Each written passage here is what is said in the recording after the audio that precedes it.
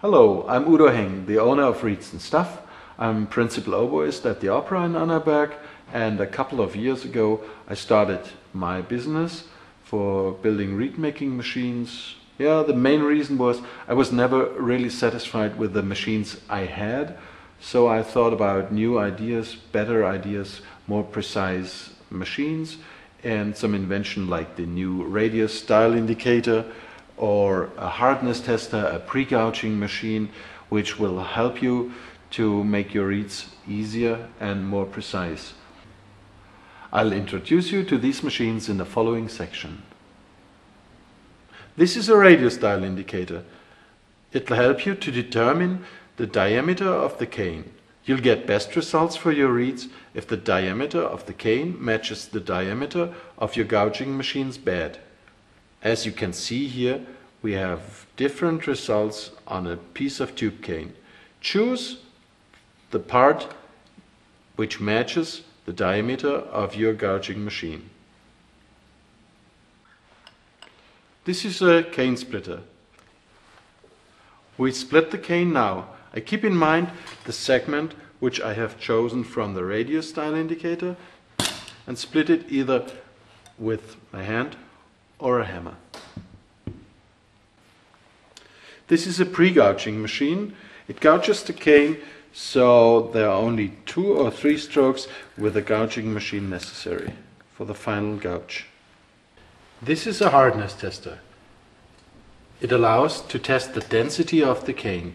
We set it on 0, release the spring pressure, which presses on the tip. The more the tip is pressed in the cane, the higher the numbers will be, the softer the cane is. The smaller the number, the harder the cane. This is a gouging machine. We put the cane in the bed and gouge the cane to the thickness required. Usually we have thicknesses between 55 and 62 hundredths of a millimeter. This is a shaping machine. It can be used for oboe, oboe d'amore, cor anglais or baroque oboe. By simply changing these forms, we insert the cane, lock the holder, shape it like this, and it's already scored with this little knife in here. This is a reed tip cutter. We insert the reed,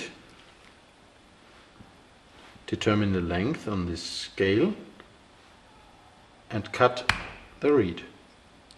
It can as well be used not only to open blank reeds, but to cut like a hair off from existing reeds. This is a tip profiling machine. We put the reed on the tongue, lock this screw, lock the reed itself with a clamp, and start profiling.